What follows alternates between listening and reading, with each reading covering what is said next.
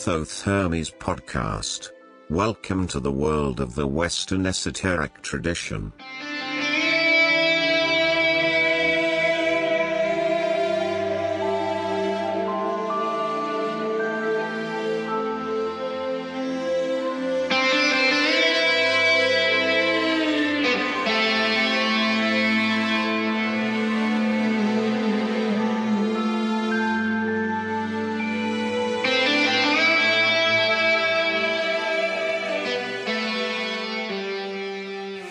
Hello, friends and listeners, and welcome to another episode 15 of Season 7 of the Thoth Hermes Podcast. And today is the 5th of December 2021. The year is closing its end. And, I'm very happy to have you back here to our show. Welcome to this new episode. And welcome to a great interview with somebody who is returning to this show. Second time he is with us, John Michael Greer.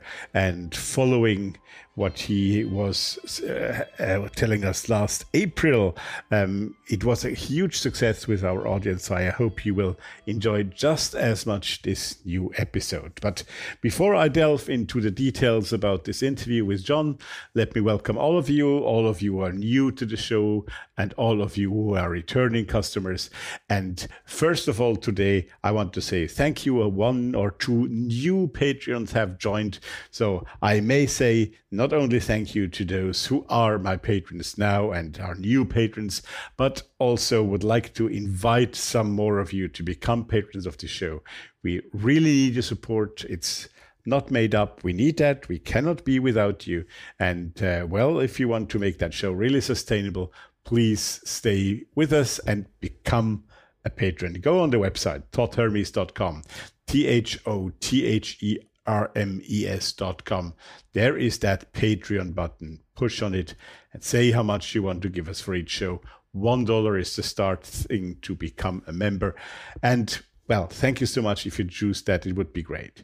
But once you're on the website, then that's, of course, free for everyone. You go there and you see all the previous episodes. More than hundreds episodes await you there. If you haven't heard of them yet, or if you missed some of them, you can get not only the shows, but also all the show notes with a lot of links and information.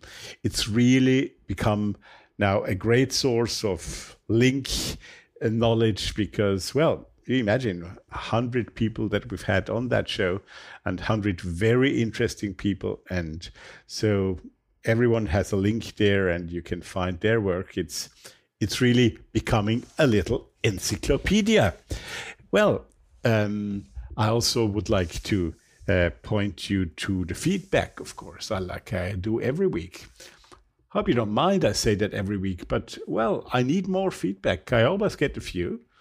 And I'd love more feedback through Twitter, feedback through Facebook, but mainly through email, info@thothhermes.com, or through the contact page on the website, which is just there, and you just push on the contact side page and you have a contact form that you can fill in and send me questions or criticism or ideas or whatever is on your mind about this podcast. Do let me know. Right. This interview this week is a few minutes longer, and I think you will enjoy that. So I won't be too long here today with that intro. I would like to present you our first piece of music. We have 3 pieces of music as always. This week it's again music that I chose, and next week I think we will have again music from some of our listeners, one of the audience who gave me some of their music. Let's be surprised next week. But this week now, we're a bit eclectic once again. The first piece is by somebody who I believe many of you might know, Dean Evanson. He is a new age musician of a certain age already. And he created with his wife, I believe, a company, Soundings of the Planet, they are called, in Tucson, Arizona. And so they have done a lot of recordings in that field, and we are going to hear from their 2004 recording sacred world chants. One of the tracks, which is called John St.John, and the whole CD, that whole recording there shows different meditational musics for different religious currents or different religions, but always the aim to show you that they have all common ground, that we are all worshipping the same supreme beings. So that's John St. John by Dudley Evanson, and Dudley is his wife, by Dean Evanson, I wanted to say. So I hope you're going to enjoy that. And why wait any longer? Let's start this episode with John St. John. Enjoy.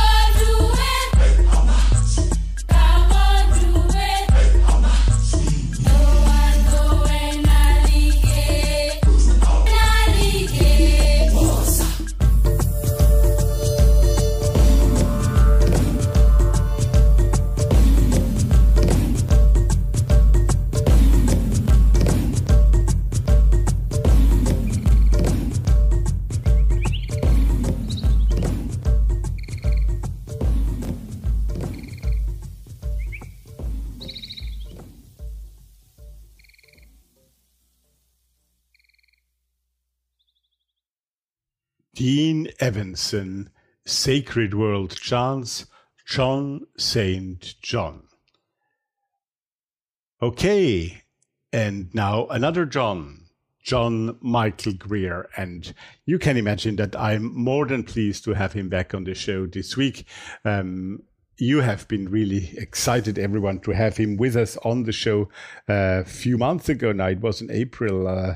I believe it was the highest download figures we had ever. So, and of course, it's a great pleasure for me also for that reason, but for various other reasons to have John Michael Greer back here. He's a widely read author and blogger, and what I like about him is not only his extraordinary knowledge, which you will find out again this week, because we are going to talk about the occult revival of the 19th century. So it's a historical episode today. He is going to talk about that with me, and I think it will be really, really interesting for you. The statements he make and the ideas he has about that history. Quite fascinating, and the big overview that he has on the subject. You can really learn a lot from him.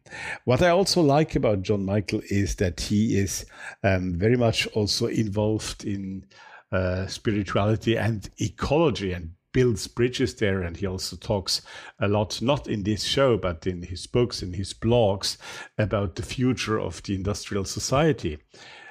He was the great archdruid of the ancient order of druids in America, and he is really an active occultist as well himself. So having said all that, that explains, of course, why he knows so much. And usually I read you a little excerpt from a book by the people that I present to you. I've done that last time when he was with us. Today I chose not to read from a book, but rather from his blog, because just to inspire you, I can only read a short part of it, but it will show you how well he writes also there, and maybe will inspire you to go on ecosophia.net, which is the blog that is called with subtitle Toward an Ecological Spirituality. And that's really what it is. And I think we all occultists need to be aware of those things, and we should be paying more attention on those subjects. So I hope you will go and read his blog also there, because it is really, really, really worth it. Okay, so John Michael Greer will be coming to us shortly. Just to read you 2 or 3 paragraphs from that latest blog entry from December the 1st, so very fresh, on his Ecosophia blog, which is called An Empire of Dreams. There's a fond belief among the comfortable classes of our time, and for that matter every other time, that the future can be arranged in advance through reasonable discussions among reasonable people. Popular though this notion is, it's quite mistaken. What history shows, rather, is that the future is always born on the irrational fringes of society, bursting forth among outcasts, dreamers, saints, and fools. It then sweeps inward from there, brushing aside the daydreams of those who thought they could make the world do as they pleased. Consider the Roman Empire in the days of its power. While its politicians and bureaucrats laid their plans and built their careers on the presupposition that their empire would endure for all imaginable time, a prisoner on a Mediterranean island, exiled for his membership in a despised religious cult, saw the empire jacked with wars, famines, and plagues, ravaged by horsemen galloping out of the east, and finally conquered and fallen into ruin, to be followed by 1,000 years of triumph for his faith. We call him John of Patmos today, and his vision forms the last book of the New Testament. He was a figure of the uttermost fringe in his own era, isolated, powerless, and quite possibly crazy. He was also right. Thus, it's important to keep a close eye on the fringes of contemporary culture, the places where the future is being born out of the surging tides of unreason. One of the things I watch most closely with this in mind is the burgeoning realm of contemporary conspiracy theories. Those reveal far more than the conventionally minded imagine, irrespective of their factual accuracy or lack of same. As Alain de Botton commented of religions, whether conspiracy theories are true or not is far and away the least interesting question about them. To begin with, the popularity of conspiracy theories is a sensitive measure of the degree to which people no longer trust the conventional wisdom of their time. That's an explosive issue just now, and for good reason. The conventional wisdom of our time is fatally out of step with the facts on the ground. Look across the whole range of acceptable views presented by qualified pundits, and by and large you'll find that a randomly chosen fortune cookie will give you a better guidance. The debacle in Afghanistan is only one reminder of the extent that the popular joke about economics, what do you call an economist who makes a prediction, wrong, that can be applied with equal force to most of the experts whose notions guide industrial societies. Well, a lot to be thought about. But now we go back by 150 years at least, almost 200 years, and we will talk to John Michael Greer on the phone and talk to him about the Occult Revival. Enjoy.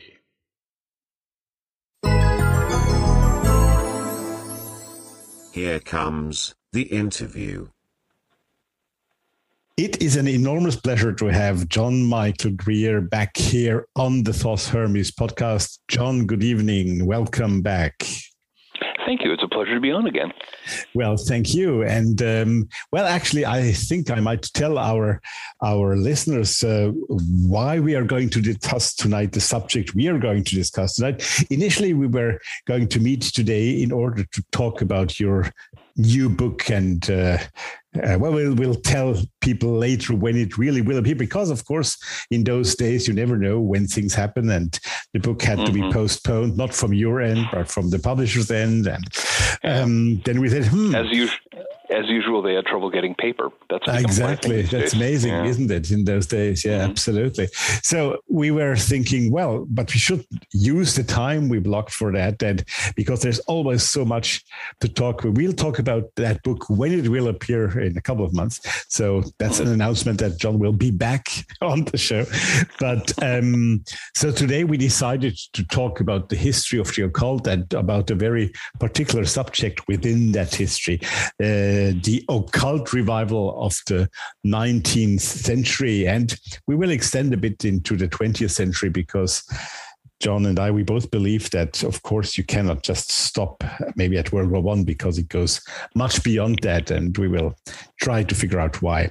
So, JMG, as people call you, how should you define occult revival? Maybe we should start with a definition first. Okay. To make the definition make sense, I want to do a little context building first. The thing to keep in mind here is that occultism, which had been a very important thread in Western cultures all the way through the Renaissance and the early modern period, got shoved aside, discarded, thrown out of polite culture, very, very forcefully. In the second half of the 17th century, say from 1650 to 1700, a little later than that in Central Europe, but all of a sudden you couldn't talk about that stuff. And there were a few exceptions. There were a few sort of venues and places within Masonic lodges, within some other places. But generally speaking, any occult topic was rendered just completely out of line.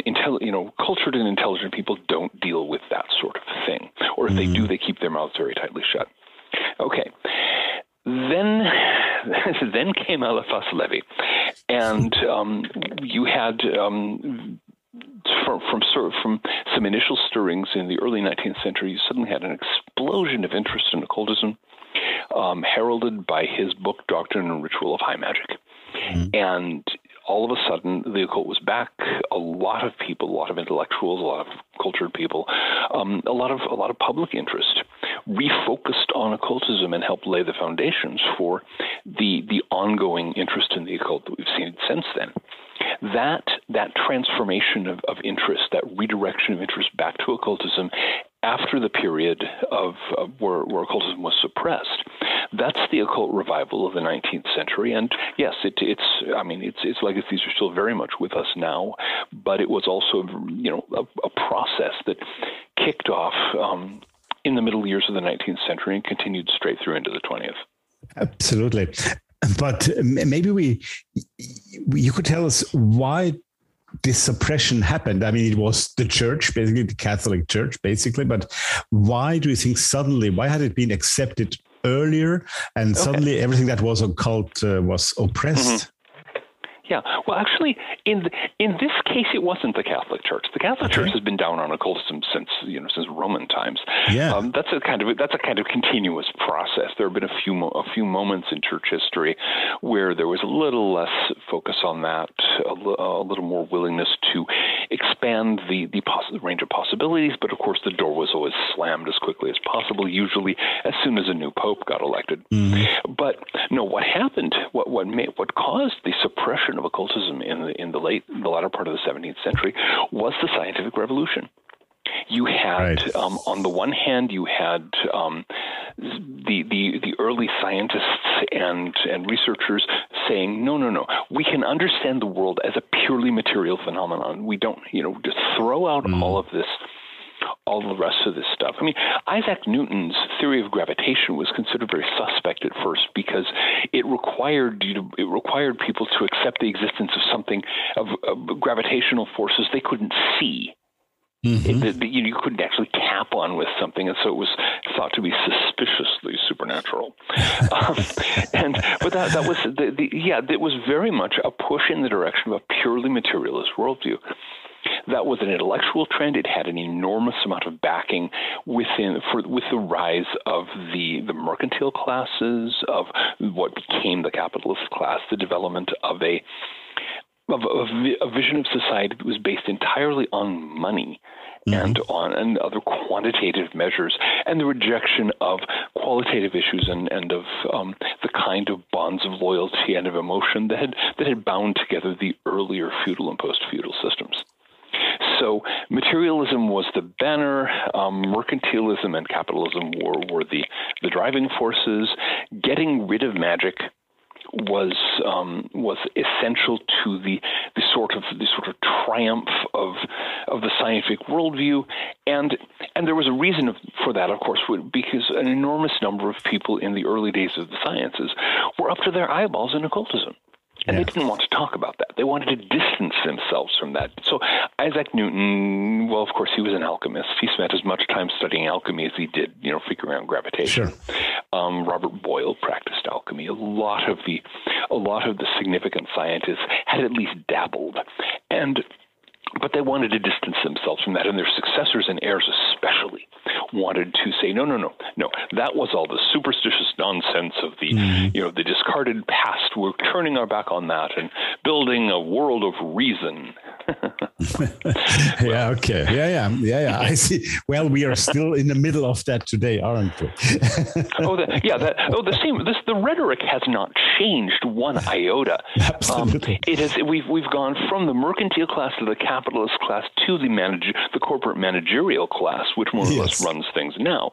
But they've still got that banner of reason, and reason means whatever we say it does.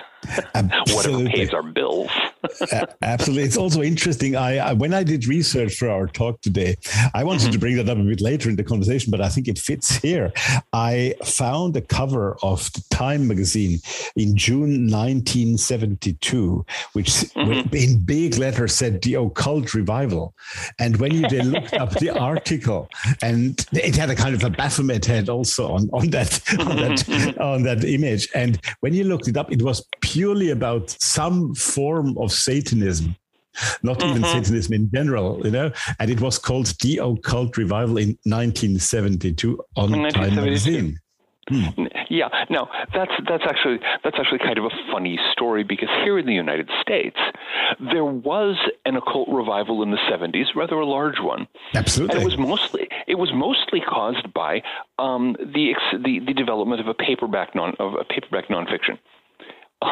The paperback revolution did a lot. We can get into that as we go. Yes. But an enormous amount of social change in in modern times has come with the development of new publishing technologies. I mean, the printing press in the late Middle Ages caused enormous transformations. Yes. And as printing technologies changed, as they became less expensive, as it became easier to produce like individual lessons and things like that, each time as you go, occultism kind of looks at it and picks up and say, ooh, we can have fun with that. Yeah. And so you had in the 1970s this torrent of occult-themed paperbacks. I remember them very well. I was there at the time. I was reading those books. Weren't we all in our age group? Yeah, I say anyone in our age group has probably.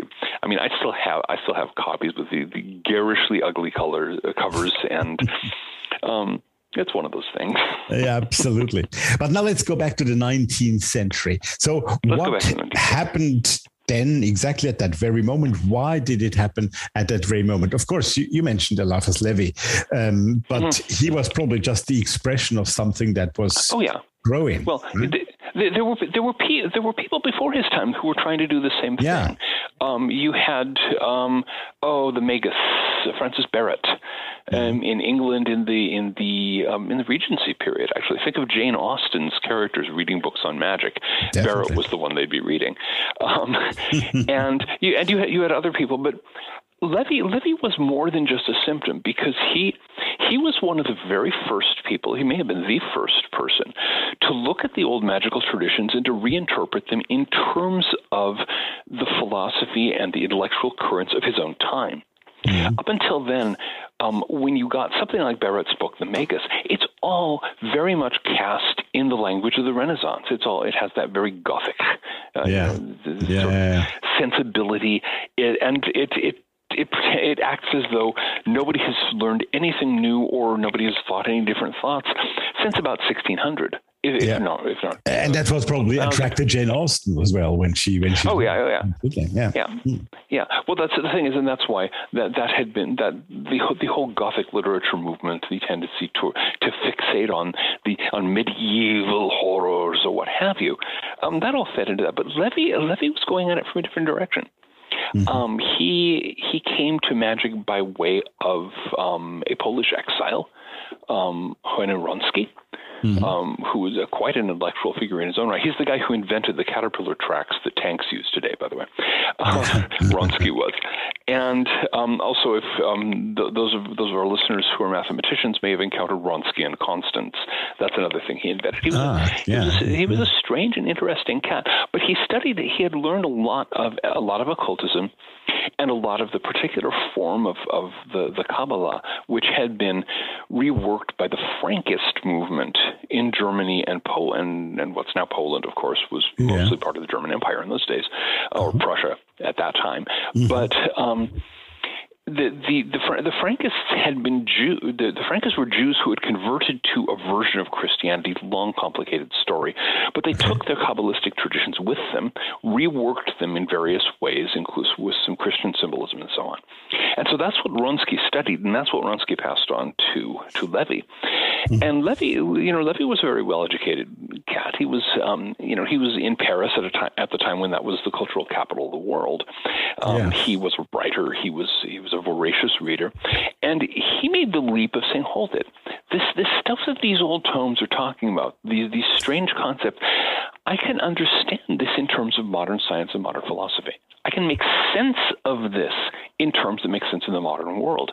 And that's what he was doing in Doctrine and Ritual of High Magic. He was taking the ideas of magic and saying, okay, the physicists are all talking about the ether, the luminiferous ether, the substance through which light moves. And these magical writings, they're talking about this substance called the astral light. Mm-hmm. What if they're the same thing? And and here's this guy in Germany named Schopenhauer who's writing about the will, of course, and the will and the world is will and representation. And he wasn't getting a lot of publicity in the philosophical scene at those days, but Schopenhauer's stuff got a lot of write-ups in popular media. Absolutely. In the magazines at the time. So So there's Levi reading the world as will and representation. If by representation we think imagination, then we have Levi's basic formula of the world of will and imagination is the keys to magic. And now, as it happens, I think Schopenhauer met him halfway there. In Schopenhauer, I've studied Schopenhauer rather a bit. He's of great interest to me. But in one of his other books, on the Will in Nature, he has a chapter where he talks about magic as something that can actually happen, and explains how his theory actually makes sense of it. I have no idea if Levi read that. I haven't been able to document that one way or the other, but certainly Levi was picking that up, and so that's what happened. Is that Levi came out to the world with this book that was setting up magic not as a romantic Gothic superstition from the Middle Ages, but as something that made sense in modern terms. I didn't know at all. I am ashamed. I didn't know at all about Schopenhauer mentioning magic in any of his books. I'm really impressed. Yeah. It's in the world. It's on the Will in Nature. It's amazing. Chase it down. And so Levi does this, and there had been this sort of slow groundswell of interest in magic all through the first half of the 19th century. Right. Maybe it was the fact that with the collapse of the Ancien Regime, with the collapse of pre-revolutionary or pre-French Revolution Europe, a lot of people had their worldviews shaken to the ground. Things were changing very fast. People were open to new ideas.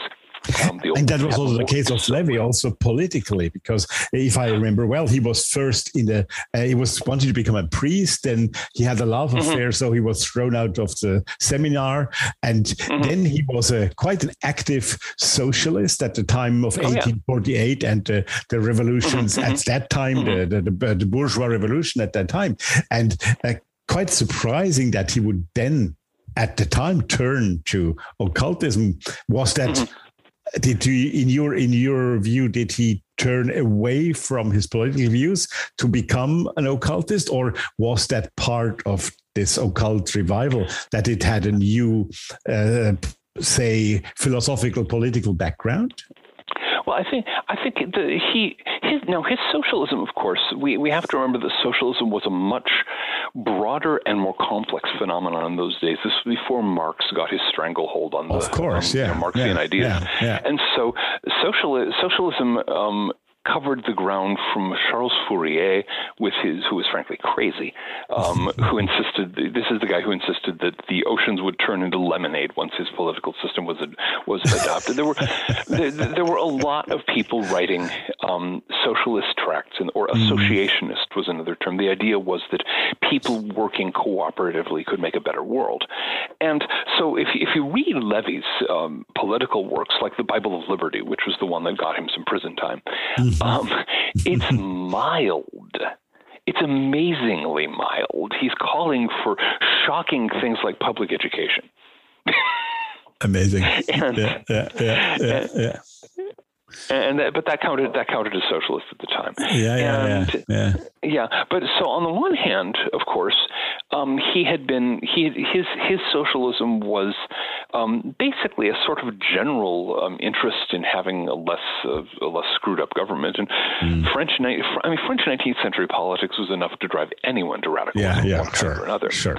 And then of course after 1848, there was the short-lived Second Republic, and then Louis Napoleon staged his coup, declared the Second Empire, with himself as Napoleon III, and all of Levi's political hopes were over until after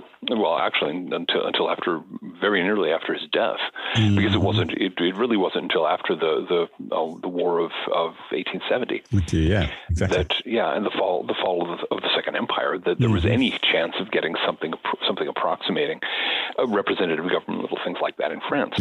And so I think to one extent he was looking at the situation and saying, okay, well, that's not going to work. What can I do now that will actually help people? But there is a common thread here, because one of the things that's central to Levi's idea of magic is the liberty, the freedom of the human individual. He was saying, okay, if we can't do it collectively by means of politics, we can achieve freedom individually by means of will and imagination, by means of self-mastery, self-control, and access to the astral light. Mm-hmm. And so, in a certain extent, he was taking his ideals and simply moving them into a more into a less overtly political, more individual, more spiritual context. Yeah. I see what you mean. Yep. Yeah.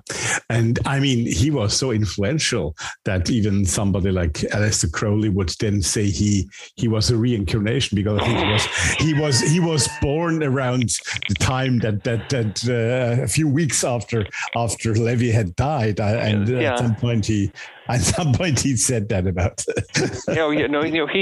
claimed that he worked out this whole series of past incarnations, all for the greater glory of Aleister Crowley. Yeah. As it happens, I think he was right in a certain sense, not about Eliphas Levi, but I think he had been an occultist in his life immediately before, because there was another occultist who died in 1875 within the right window, so to reincarnate as Crowley, Paschal Beverly Randolph, who was an African American occultist, and who was emotionally unstable, obsessed with sex and magic, constantly got into fights with everybody who helped him. He was basically the same kind of personality. Sounds familiar. Yeah, exactly. Exactly. Yeah. So I figured that P.B. Randolph reincarnated as Aleister Crowley, and Randolph also loved to make up stories about where he got his various teachings and so on. And so they had a lot in common. You're absolutely right. But I wasn't aware that they had that date connection like you just mentioned. Just don't mention this to hardcore Aleister Crowley fans. They don't. No. I know. But I hope there are a few of them listening anyway, but I know they are not always agreeing with what I'm saying about Crowley. Well, I don't think actually if there are Thelemites listening to us, I hope they're paying attention, because P.B. Randolph was also the person who invented the core teachings that ended up in the possession of the Ordo Templi Orientis. That is true. So, in a certain sense, Crowley was going back to his own reincarnational roots if he was P.B. Randolph. So, absolutely. Let's go back again, because there are some people, and for example, Robert Gilbert, who says that the Occult Revival actually for him already started with Swedenborg. What do you say about that? Oh no, the thing is that there had been this continual low-grade burbling of like a pot set to simmer. There'd been this continual low-grade appearance of figures who were definitely either connected to occultism on the one hand, or who were simply visionaries. Swedenborg is a great example. Emanuel Swedenborg, he spends the first 50 years of his life as a mining engineer. And then all of a sudden he starts talking to angels. It wasn't his idea. The angels just showed up. And he wrote, I forget what fantastic number of books, taking down, in his neat handwriting, dictations from angels. And it ended up turning into a church, which is still around.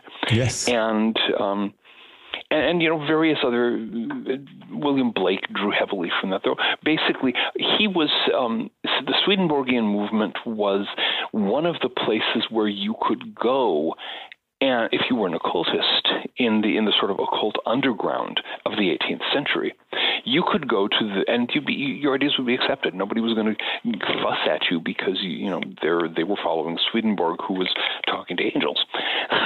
And so, I mean, if you want to say that it begins with Swedenborg, then you can just keep on going back, because there's Jakob Böhme.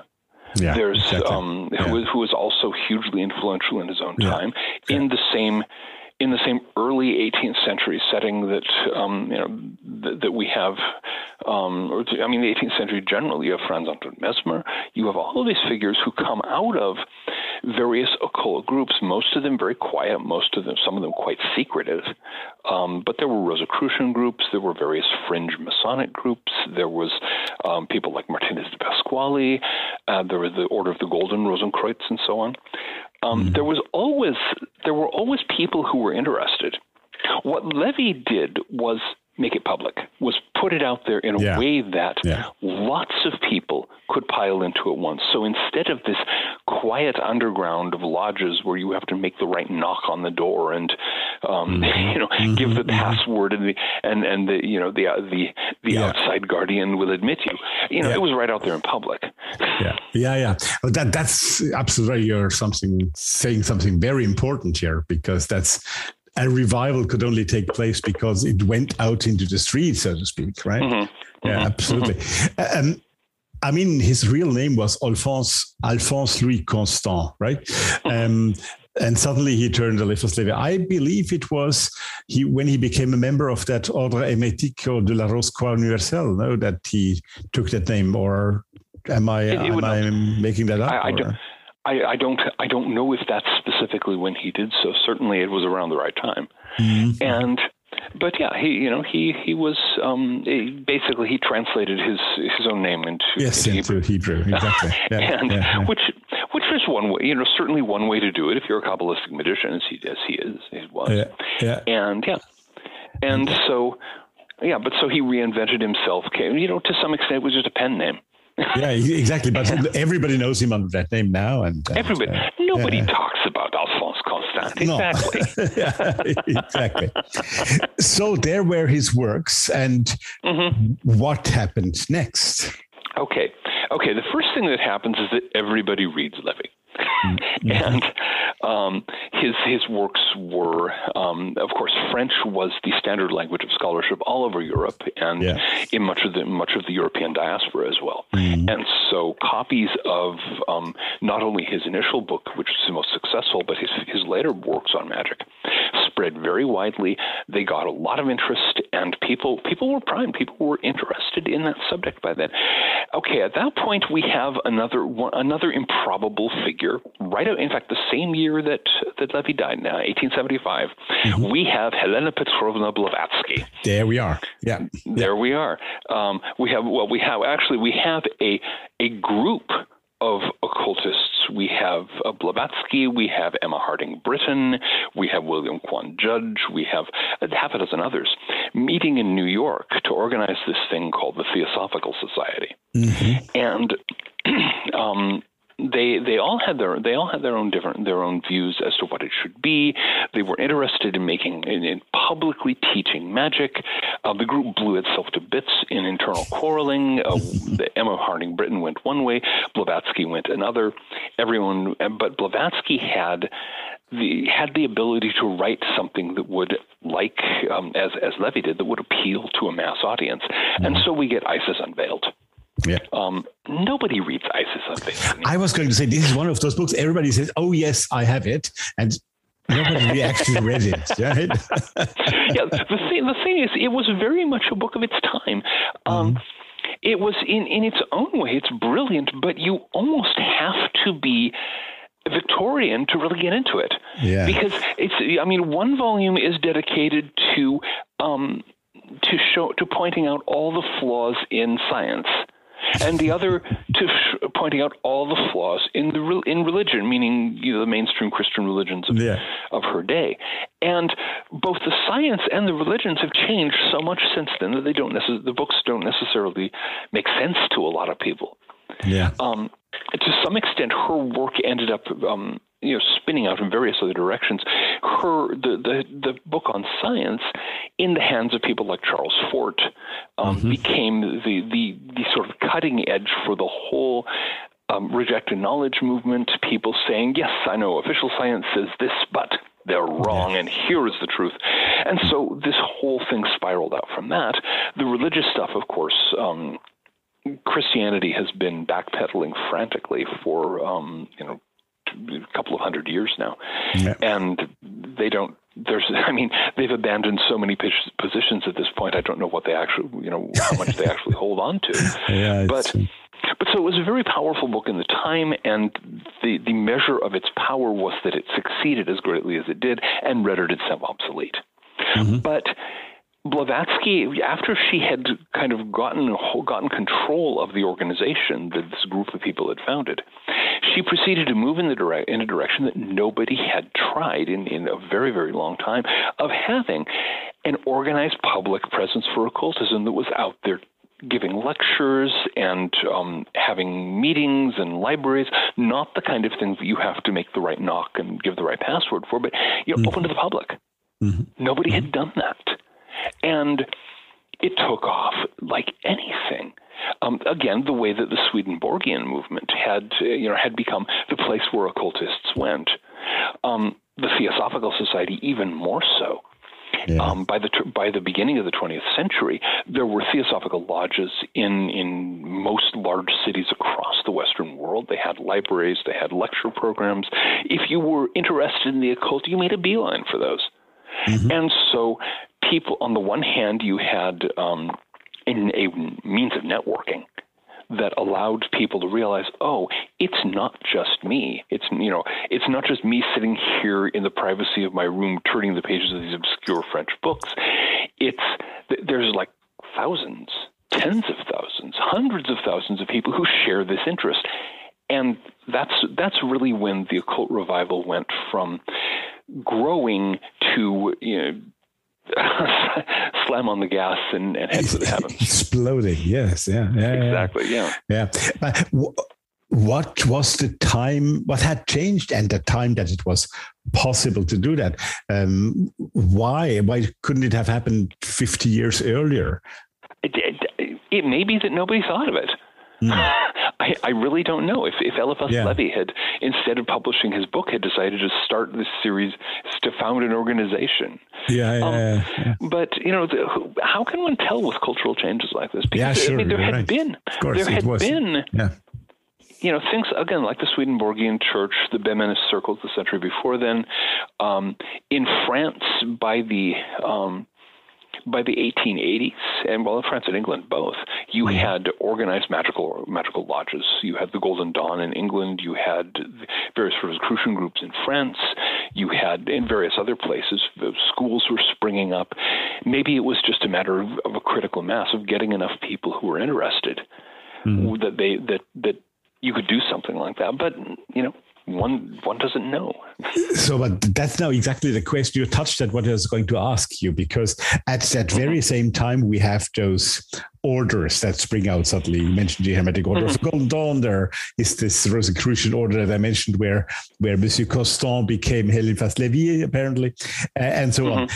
But they were rather closed door occultism. They were but was that a parallel movement, or did one nourish, in your point of view, the other? Oh yeah. Well, the thing is, the underground of magical lodges had been there all along.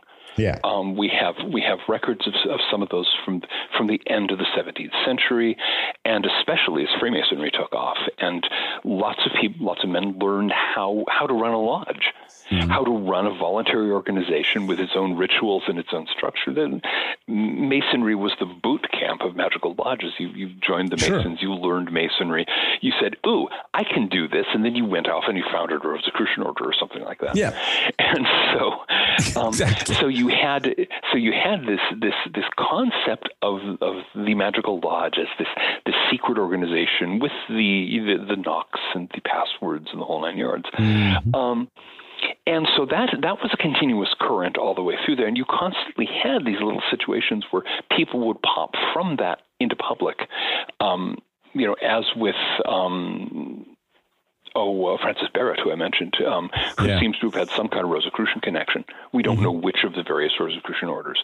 But once the Theosophical Society got going, once it became obvious that it was possible to really go places with this, you had a lot of people from the magical lodge scene got involved with the Theosophists. Several of the leading members of the Golden Dawn, for example, were involved in the Theosophical scene. William Wynne Westcott, William Butler Yeats. Yeah, both of them were not only leading members of the Golden Dawn, but they were also members of the esoteric section, the inner circle of the Theosophical Society. And so they did what they could to guide the Theosophical movement. It didn't save the Theosophical movement. We can get to what happened, but it certainly helped spread an interest in occultism beyond merely what Blavatsky said and the various things that she taught, but to help turn it into a general interest in the occult, in occult traditions, and away things went. I think it would be interesting now to speak about what happened to Theosophy, because it's kind of typical to what happened to those movements in general, even though it happened much earlier to them than to others. Oh, yeah. Well, the problem with Theosophy, of course, is that during Blavatsky's life, it was very much a one-woman show. It was Helena Petrovna Blavatsky and the people she picked to run things for her. And when she got old and got ready to die, of course, she picked a successor. Did she ever die? Did she ever? Well, she would pretend probably never. Sorry, I had to say that. When she went riding off, heading off to Tibet to hang out with the Mahatmas or whatever happened. At any rate, things ended up in the hands of Annie Besant, who was very good at organizing and not very good at managing. And she had increasing problems, and the whole movement, there were these grand visions and plans and hopes of worldwide brotherhood and all this kind of stuff that were not going along too well. We had this little thing called the First World War that made it very clear that a lot of the dreams of the turn of the century were never going to be fulfilled. And so the Theosophists bailed into, they convinced themselves they had a Messiah. They convinced themselves that young Jiddu Krishnamurti, who was the son of a servant at the Theosophical headquarters in Adyar, outside of Chennai, and that he was the Messiah. He was the next world teacher, a figure of the stature of Buddha and Christ. And they built up this whole messianic trip, the Order of the Star in the East. And then Krishnamurti reached adulthood and looked at the whole thing and said, "You folks are crazy." And he publicly, at a big public meeting in the United States, a big public meeting of the Order of the Star in the East, he told everyone that, "No, I'm not the world teacher. Truth is a pathless land. You will not get it by following me." And he dissolved this organization that was made and the Theosophical Society imploded. Yeah, sure. It just, it survived, but it survived as a tiny fraction of its previous membership and influence. It still exists in all countries. And the thing is, this also happened, please note, a matter of a couple of months before the great stock market crash of 1929. And Theosophy had drawn very heavily from the well-to-do classes, not the very rich, but the sort of middle classes and middle and upper middle classes. There were a lot of people who were dependent on inherited money. That was what gave them the resources and the free time to spend their time doing theosophical things. And then 1929 came along, and the whole house of cards collapsed, and an enormous number of people who had been comfortably well-to-do were flat broke. And so was the Theosophical Society, and it never recovered from that crash either. So you had that, the failure of dreams. You had the attempt to force the universe to behave by going off on a messianic thing, very much like what happened with the New Age movement and the whole 2012 business. Absolutely, Again, the New Age movement survived after a fashion. There are still New Age types out there, but it's a tiny fraction of what it was before 2012. And for the same reason, if you convince yourself that the universe is going to transform itself totally and a wonderful new age of light and reason is going to dawn, you're going to be disappointed. And if you convince yourself that whether it's the world teacher or space aliens or what have you, that some phenomena is going to hand you the world you want, with the second coming, it's all the same shtick. And it always fails. And there you sit wondering what happened. Well, it's just so great to listen to John and even more to talk to John as I have the possibility to. I'm very grateful for that. John Michael Greer is really an extremely knowledgeable person, and you just hit the subject and off he goes, and he knows it. It's just amazing. So now let's take a little break after this interview half, and we go back to the second part in a moment. The second part, which is also, again, about 37 minutes long. So you will enjoy that just as much as so far, I hope. But now, another piece of music now. And what we are going to hear now is by a French musician that many of you, I'm sure, do know. Eric Satie. Eric Satie, I don't think we need to introduce him really.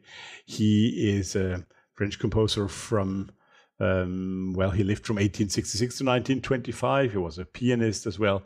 And he is also well known in our circles because he was member of a Rosicrucian group in France at the time. And of course, he also wrote some music for their rituals, for their doings. What we're going to hear is now called the Prélude de la Porte Héroique du Ciel, the Prelude for the Heroic Gate of Heaven, which actually was a play by a certain Jules Bois. And this introduction, this overture, this introduction to that play has been written by Eric Satie, and it's considered one of his finest work of his Rosicrucian period. So he was so fond of that piece actually that he dedicated it to himself, which I find quite funny. I think that he was not only a great composer, a Rosicrucian, but also quite a funny man. Right, so that will be the next piece of music you hear. And after that piece of music, we return right away to speak again and continue our talk with John Michael Greer. And after the end of the interview, before I will announce what's on next week, we find another very well-known sound healer of our days, Tom Kenyon. Tom Kenyon is one of the most respected sound healers actually in the world today, and it's hard to explain what he does in one sentence or two, but he is really somebody very interesting if you like sound healing, if you're interested in the esoteric meaning and esoteric working of sounds. And what we are going to hear from him is a piece called The Voices of Iona. And another lovely piece for people who like a little bit the kind of meditational, inspirational music. Well, I do sometimes, not always, but I do sometimes. So this choice, I hope, will make you happy as well. Right, so once again, we start with Eric Satie with Prélude de la Porte Héroique du Ciel. Then we go back to meet John Michael Greer.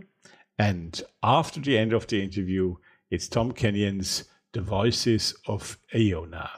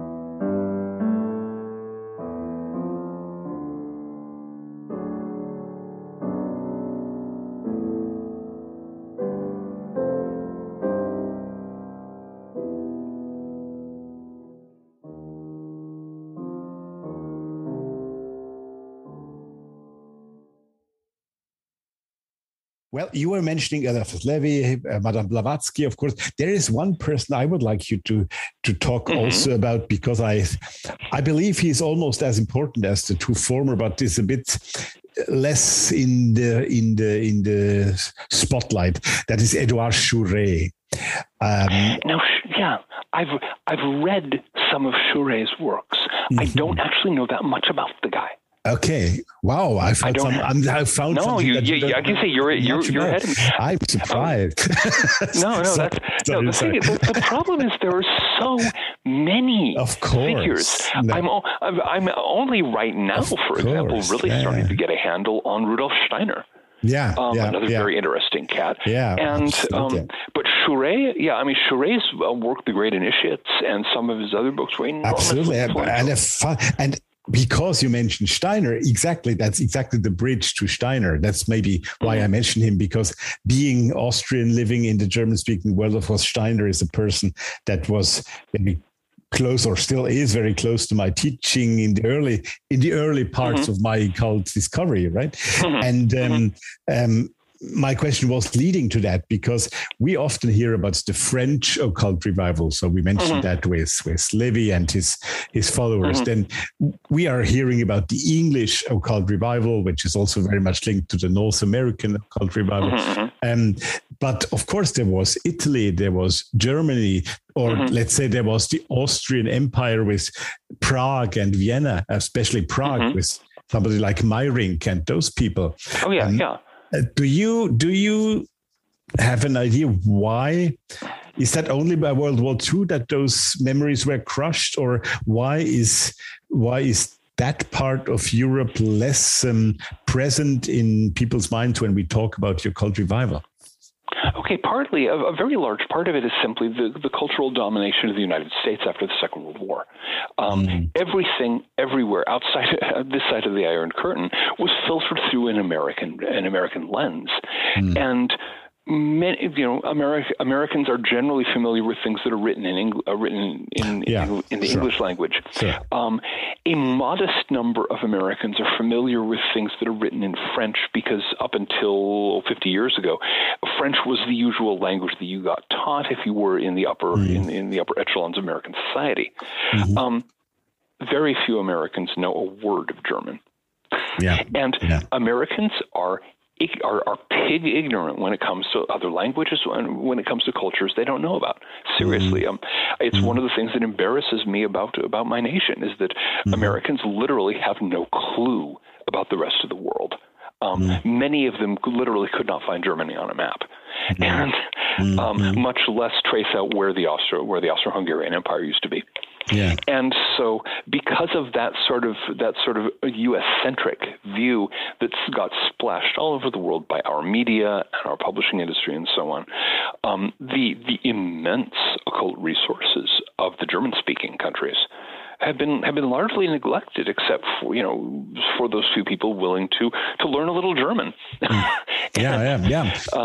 So you don't think it's also a political matter that somebody like I don't even want to give that name, even though I think it's very important, and people are just seen as being abused by fascism? That's what I think, or being fascist, and that's why you don't talk about the occultists of those countries, or is that?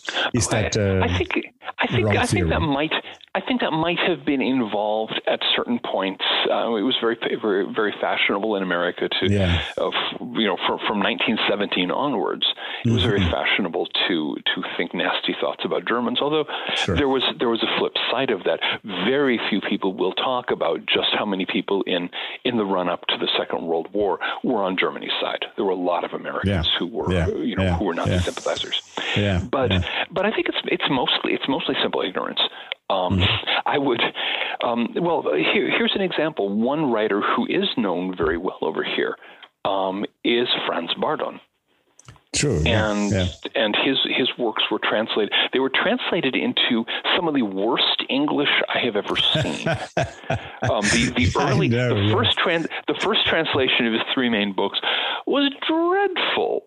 You could figure out what the writer was saying, what the translator was saying, but he very clearly had about a high school knowledge of English at best. And but those books were were widely read. They were, passionately discussed. There are many people over here in the United States who practice the system, especially now that there's a better translation available. Yeah. And now Bardon himself, of course, was ethnically Czech. He was, and if you talk to anybody from the Czech Republic, they insist on František Bardon, of course. Yes, sure. But he wrote in German, and so this is an example of the way that something that was very much part of the German occult world, the German language occult world, was enthusiastically received in the United States. And I really think if any of our listeners has an interest in making a splash and a little bit of money as well, translate some good German occult texts out of copyright stuff from the 19th and early 20th centuries, translate it into English, get it placed with some American publishers. There are people or British publishers. There are people out there, firms out there that will snap it up, and readers would love to see it. It's just that, again, we're Americans. We're pig ignorant about other cultures, and we don't speak any language but our own. One could start, for example, with the novels of the mentioned Gustav Meyrink, because they are novels and easier access maybe also to a larger public, but they have an exoteric and a really esoteric layer. So that's something very interesting as well. Oh yeah, no, but Meyrink could be great. But there's one of the things that makes this so embarrassing. Of course, the German-speaking countries actually remained much more open to magic during that period of relative suppression elsewhere than places further west. You had the Golden Rosenkreuz, the big Rosicrucian order, that was practicing alchemy right out there in public, and it had support all the way up into the upper echelons of society. And you had the various currents that gave rise to Franz Anton Mesmer's work. You had some of the occult traditions that Goethe studied, of course, and so on and so on and so on and so on. There was a lot of stuff at a time when magic was really in a dark age in France and in England. And so there's all this stuff that could be, I think, of immense interest to people if it were in a language that, again, us ignorant Americans could actually read. Well, but let's go to the U.S. Occult Revival now, because I think that's a big part that we need to touch now when we talk about the Occult Revival. Of course, France started it, England and the United Kingdom followed up.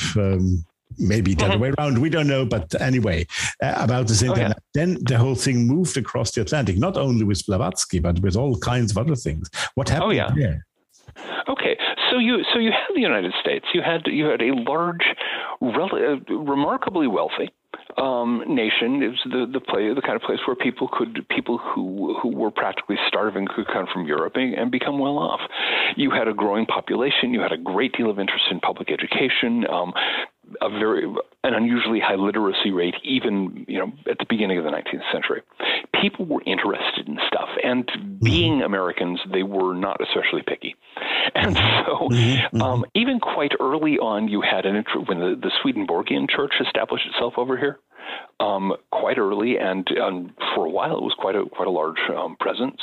Of course, the Theosophical Society was founded in New York City. Yes, you had in the big East Coast cities, you had a significant presence, and a lot of people, there was a lot of folk occultism. There were a lot of occult traditions that came over from Africa with the slaves, and developed into the Southern folk magic tradition, various called hoodoo, conjure, root work, what have you. Yeah. So you had all of this stuff burbling around. Then you had Blavatsky, and then the U.S. government changed its postal regulations. This may not sound like an important detail in occult history, but it was huge. They changed their postal regulations so that it was much cheaper to send out correspondence lessons. Right. Okay. So in a country like the United States, with the size, because the United States is like half again the size of all of Europe, it's big, and it was fairly sparsely populated. People were scattered across this immense landscape. founding a lodge here or a temple there didn't really reach people effectively. Sure. On the other hand, if you have the advertisement in the back of the magazine saying "Secrets of the Ages, send $1," you can instantly get students from every place, from Topeka, Kansas, from Washougal, Washington, all over the country. And so that was the secret to launching the American Occult Revival, because as soon as the correspondence schools started taking off, occultists, there were, of course, many non-occult correspondence schools as well, but occultists piled into that. And those that did so thrived, prospered, raked in large amounts of money, were able to afford to expand their teachings, to run publishing programs, all this kind of stuff. Could you name a couple who were among the first ones who did that? Sure. Let's start with the redoubtable William Walker Atkinson. Ah, yes, of course. Yes. Atkinson was an advertising executive. He had a nervous breakdown through overwork.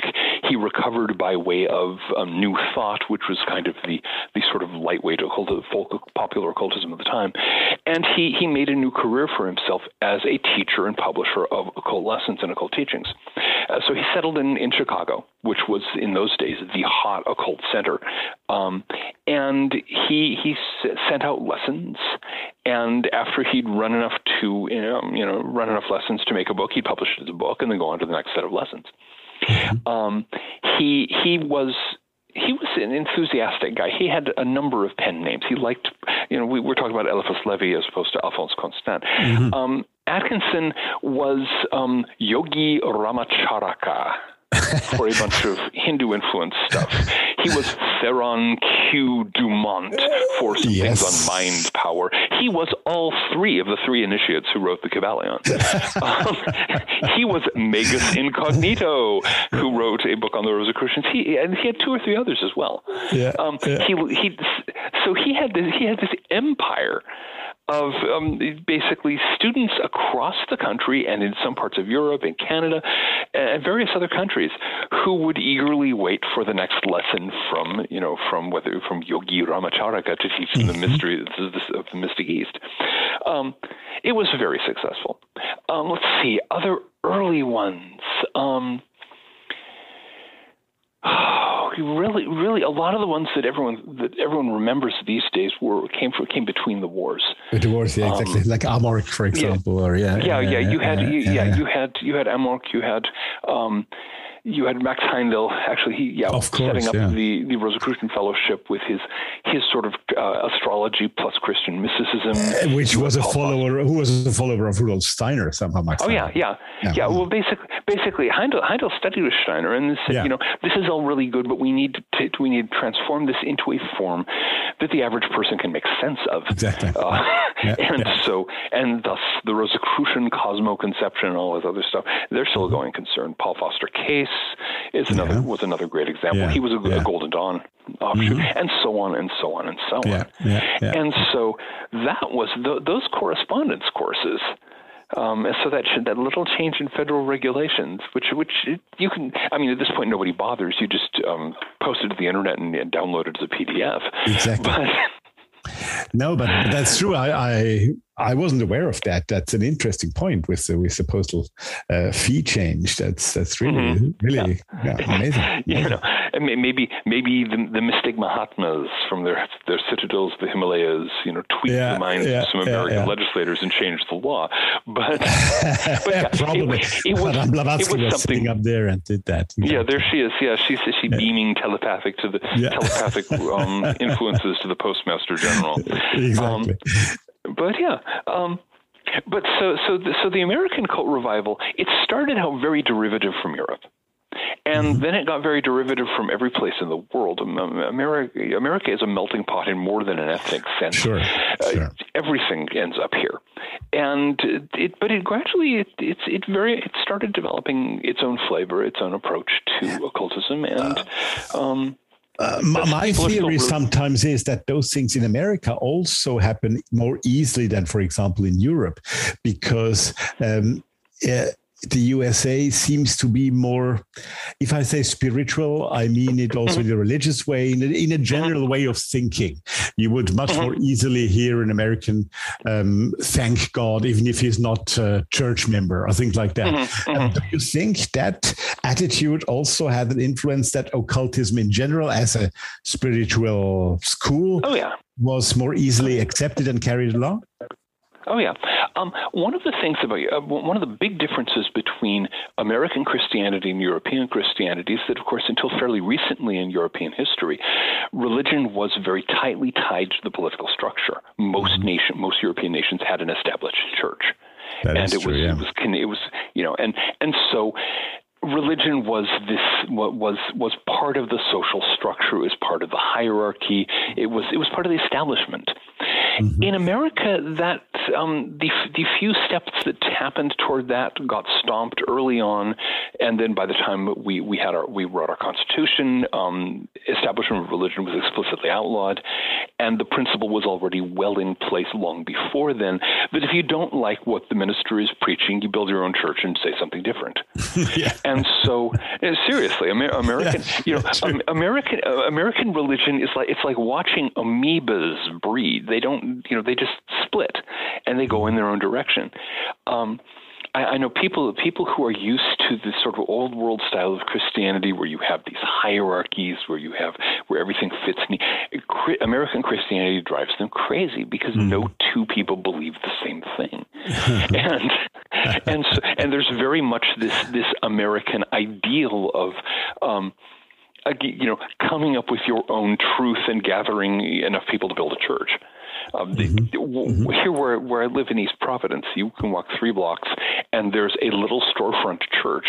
It's literally in a used storefront, and it's an African American church, but it doesn't have to be. It could have been almost any ethnic group. But yeah, basically somebody, a couple in this case, I don't remember their names right at the moment, but they became convinced that they had a little different view of what the Bible taught than anyone else, and so they founded a church.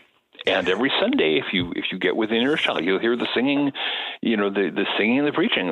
They've got a following. And of course, tax laws are also very favorable of those churches in the U.S. Yes, tax law. The tax laws certainly help. But yeah, America. You have to remember, America was settled by religious fanatics. No, exactly. No, that's what I meant. Yeah, exactly. Yeah, exactly. America, from the beginning, America was a place where you went if you were too spiritually eccentric to settle down anywhere else. Exactly.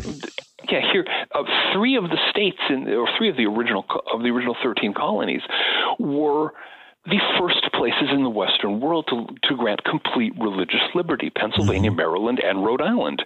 You could believe anything or nothing, and this at a time when that was totally unthinkable. On the other side of the Atlantic. And so so people, occultism in America has tended to follow the same current, and you're constantly having people proclaim, all the way back through American history, proclaim that they have this vision of the nature of the world and the occult paths to wisdom or what have you.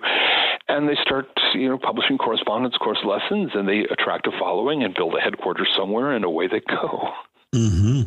Amazing. Now, I have to ask you, which you are going to be surprised that I'm asking it now and not at the very beginning, but I think it's somehow it fits now at this moment. How would you, John Michael Greer, define occultism? Okay. There are 2 definitions here, and you have to use both of them. It's one of those awkward situations where one definition won't work. Let's start with the word itself. Occult literally means hidden. It has I have to tell my American readers, remember we're ignorant, okay? I have to remind people all the time, it does not come from the word cult. Okay. If something is occult, it's hidden. We talk about like the moon occults a star when it passes in front of it. It's not the OC cult. It's occult. It's not the OC cult. That'd be the Orange County cult. That's in California, I'm sure. It's one of those churches we were talking about. Yeah, mean, there are plenty of those. But so there is basically, and so it is. Occultism is the study of things that are hidden. The word occultism, I mean, it used to be occult philosophy. That was what Cornelius Agrippa called it. 3 books of occult philosophy. Yeah. The philosophy of the stuff that's hidden. Now, there are two, where we get the two definitions, that things are hidden for 2 reasons. They're hidden on the one hand because they're suppressed. And of course, that's been a continual problem on and off through the history of occultism since roughly the fall of the Roman Empire. That occult teachings, they are a form of spirituality that is unacceptable to the mainstream because it is not subservient to the power structures. It is a matter of independent, individual spirituality. And so it's suppressed. On the other hand, it's hidden because it deals with hidden realities. It deals with the things that your ordinary 5 senses will not perceive, but that you can learn to perceive by developing the subtle senses that each of us are born with and most of us never learn how to use. So occultism is the study of the occult in both those ways, of the things that are hidden because they're suppressed, the things that are hidden because they require the development of these subtle senses and subtle faculties. So that's as close to a definition as I know. Yeah, well, thank you. I think it's important to hear it from somebody like you, as that's a broad overview, because you hear all kinds of different definitions, and I'm signing on for your one. Absolutely, I fully agree. It's really important to do it, I think. Occult Revival, 19th century, early 20th century, and then you have the impression that World War II at some point brought it to an end. I don't think it was only for economical reasons. I think there was more behind that. What do you say? There was much more behind it. On the one hand, there is the awkward fact that a lot of some of the significant figures in the National Socialist Party were up to their eyeballs in occultism. Rudolf Hess, Heinrich Himmler, arguably Hitler himself. Yeah. And there was a lot of stuff going on with the Nazi movement and so on that set off a lot of people's alarm bells. And so there was, from the war on, there was a lot of backing away from occultism, and because you don't want to be associated with that. On the other hand, that was also the period of the triumph of technology. You had the various scientific discoveries that were mostly made around the end of the 19th or beginning of the 20th century finally worked their way into the technological sphere during the war. And then all of these enormous technological innovations, all these breakthroughs that took place under the pressure of military necessity, came into the civilian world, and airplanes, between 1920 and 1950, airplanes changed from these rickety kite-shaped contraptions that maybe would get off the ground sometimes to jet airplanes. Yes. And we have all of these transformations. And so to some extent, it was like the rise of the scientific revolution. People said, we have technology. We don't need magic. It didn't work for long because people very quickly realized that technology, it's very impressive. It looks very neat. It doesn't change the basic nature of your life at all. Yeah. And there are the need for meaning and purpose and value, the need for a living connection, a felt living connection with the cosmos, which it can take away if you're not careful. Exactly. Exactly. Yeah. Technology gets in the way of that, but also it certainly doesn't fill that void. Yeah. And so you have all of the cheerleaders of technology saying, we don't need meaning and value. We don't need a live connection. Here, have a machine. It just didn't go over very well. So we had the 60s and then the Occult Revival of the 70s, and here we are. Yeah. Okay. How would you place such a person like Manly P. Hall in that context? Hall is actually an extremely important figure here because he rose to prominence right about the time that the Theosophical Society was self-destructing. Yeah. He right at the end of the 1920s when he burst into public awareness like a supernova going off, and he settled down in Los Angeles and built his Philosophical Research Society and kept on teaching and kept on writing all the way through the World War, the Second World War, the post-World War II period. I mean, he lived until 1990. Into the punk area, right? Exactly. Yeah. I've read this charming article by a guy who's basically a punk rocker who ended up meeting in Hall's last years and was going, wow, this guy's so. Well, wait for a talk I'll post here in a few weeks with Tamra Lucid, who just wrote a book about her encounter. She was a punk rocker, riot girl type, who had a 7-year friendship and her boyfriend as well with Manly P. Hall. So he was an extraordinary figure. I mean, he was an amazing figure, seriously underrated. In particular, his book. Self-Unfoldment Through Disciplines of Realization is the best textbook of occult spiritual development that I've yet seen. It's extraordinary. Okay. Say the title again, please, so that people can really hear. It's awkward. Self-Unfoldment Through Disciplines of Realization. It's not a snappy title, and I'm sure that was very deliberate on his part. Probably, yes. Amazing. No, and he just went through, as you said, from the 20s to the late 80s, and he's the missing link almost to that new occult revival we are somehow experiencing nowadays, right? Yeah, he was one of a handful of people. You mentioned Amorc, and then like Manly P. Hall, Paul Foster cases up for the Builders of the Diadem. There were a handful of these schools that kept things going, so that things could pick up again. To some extent, there was the era of Wicca. From the 1980s and 1990s, Gerald Gardner, which distracted a lot of people from classic occultism, and there were reasons for it, but I'm prejudiced. Wicca has never interested me at all. But now that is fading, now that a lot of people have, they figured out there's only so much you can do with a full moon and rose petals or something. We're seeing a lot more interest in classic occultism now here in the United States, at least. Absolutely. I think it's picking up also in Europe now. And would you call that a new occult revival, or is that exaggerated? Well, we haven't gotten there yet. Let's see what happens over the next 10 years or so. If so far, what we have is an increased interest, a stirring of interest and activity. If it picks up and goes someplace special, then we can say a new occult revival. But it's early days yet. Yeah. What needs to happen? Do you think there is prerequisites are here, or? I think I don't know. I really don't know. I think what I will be watching for is further interest in the occult traditions, more attention to the tradition, both to the traditional teachings and to reformulations of them in modern terms. I want to see the emergence of organizations that teach this kind of thing. I want to see also organizations that have kind of gotten stuck in a rut.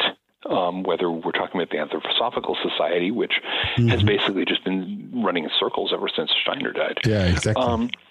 And which is sad, because Steiner was not saying obsessively focus on every word I ever wrote or every word I ever spoke. Exactly. He was trying to teach people to become to themselves become seers, thinking exactly to get their mind and to have these experiences themselves. Once again, John Michael, you're speaking out of my heart, because I got into occultism by the early books of Steiner. That's a long time back. And I was that'll do it. And I was put off by the fact that, as we say in German, it was versteinert. That's of course a funny pun, because to me it has become stone, it has become and because those, so to speak, followers are not budging by a millimeter. And I'm absolutely with you that he would have hated the way they do that. he would have blistered the skin off their backs with his words. I will get nasty phone calls after having said that, but I'm taking it.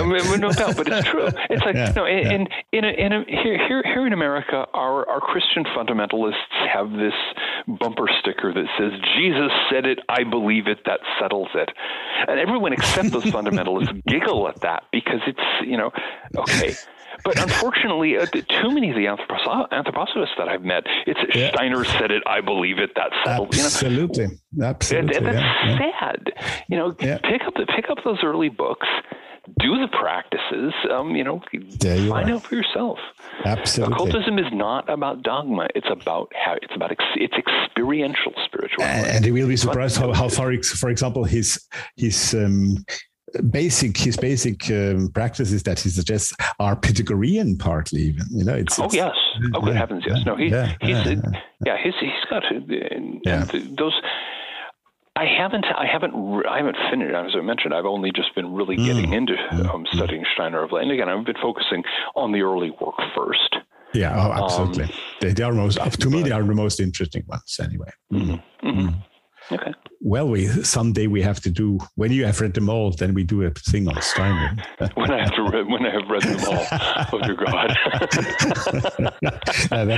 For those who, I think it's 450 are they in the official the listing of his works. Are they in four figures yet? They're close to it. No, not quite, but something like 350 or many something. Hundreds, yeah. But what we must say, of course, they were not written by him. They were all taken down as stenographers when he had his speeches. Only about the first 10 books were really written by him. And that was also makes the point that he has said it, and that's why I believe it, makes it so ridiculous, because how many errors might have happened when they were taken down? So there's that. So well, enough of that. But do you think the internet plays an important part? Is that what happened to the U.S. Postal Services 100 years ago? Is that what happens to the internet now? Well, the internet is actually 5 or 10 years ago, I would have said probably not, because most of what the internet was doing in those days was serving as an opportunity for people to get into big arguments and to yell at each other. But in recent years, one of the things that's been happening is that an enormous amount of old occult literature has been finding its way onto the internet in free downloadable PDF form and other electronic formats. And more people are starting to go, they have what? And downloading stuff by the bucket load. I have run into more people just the last few years who all of a sudden have a good working knowledge of alchemy or of 19th century American occultism, because what did they do? They went to archive.org or one of these other places and they downloaded 200 books on the subject in a period of half an hour. And so because of that, I think at this point there's a real possibility that that classic Western occultism is about to see some serious new ground broken, see some serious new developments, because people are actually learning about the past. They're not just getting the old Wicca line, yes, back when we were being burned at the stake, and all this kind of stuff. They're actually reading the documents. They're doing the practices. They're doing the rituals and the meditations and all this kind of stuff, and going, wow. And of course, it's easier to cross-reference also. That also helps a lot, right? Yeah. Instead of having to go to the Theosophical Library in the nearest town that has one and sit down there for hours, you just download the lot and starts. Oh, exactly. So here's this particular meditation in 14 sources. Yeah, exactly. And you search whatever John Michael Greer, and you find 28 occurrences. It's that. Exactly. Easy. Yeah, absolutely. No, so my opinion of the internet as a resource for occultists has improved substantially.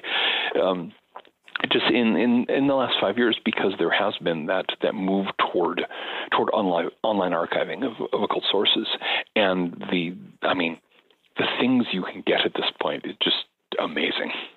So yeah, absolutely. So let's hope that this will bring that revival that you say could happen if things go well. I would love to see it. Absolutely. I would love to see it. John, it's been a great hour and almost 10 minutes in your company, and I greatly enjoyed it, and I'm sure that our listeners greatly enjoyed that as well. And I certainly had a good time. So, that's good. I'm happy you had. And so, as I said, we will be back with you here on the Thoth Hermes Podcast. I think it's something like February or March that we expect you to come back with that book that I was mentioning in the beginning. Do you want to say what it is about? I don't mind, but I didn't want to spoil. No, there's this is a project that I've had in process for a long time now. Because the specific thing that will be coming out at that point is the Sacred Geometry Oracle. There was a version of it published some years ago by another publisher, and they did the art without my approval, and it sucked. It was not functional. So, but anyway, there's the Sacred Geometry Oracle. It is a card deck with geometrical emblems on them, drawn from traditions of sacred geometry. But that is the keystone of a whole system of occult training and practice that I have worked up. And further books on one of the other books on that, The Way of the Golden Section, will be released right around the same time. Mm-hmm. And so that's the sort of basic occult training manual that goes with that. There's another one in process, in print or in the publishing process right now, and a fourth it would work out to, that's being written right now. So there's this whole system of meditation and occult practice based on sacred geometry and Pythagorean teachings that I have been developing now for better than 20 years. And that's what I am. That's what I want to unleash upon the world. That's great. And it's very exciting. I'm very much looking forward to talk to you about that, because sacred geometry is one of my real central points in occultism, and I'm delighted to hear that. Yes, and for a strange reason, for 4.5 years I'm doing that podcast, I've never had the occasion to talk to someone about it. So probably because I had to wait for you to have those books released. So here we go. No, great. So thank you so much once again. You're welcome. Looking forward to have you back then when those books are out. And I will look forward to also. Me too. So for the time being, have a good holiday season at the end of this year. Thank you. Stay healthy and safe, we have to say. And I will do that. Yeah. And some final word for our audience? One of the basic teachings of occultism is that the noise and yelling of day-to-day of politics and society and what's in the papers and what's in the media is much less important than it looks. Right now, as we're lumbering from crisis to crisis, keep that in mind. The world is a much stranger and more interesting place than the media wants you to think. Great say. Thank you so much. Bye now. Thank you. Bye.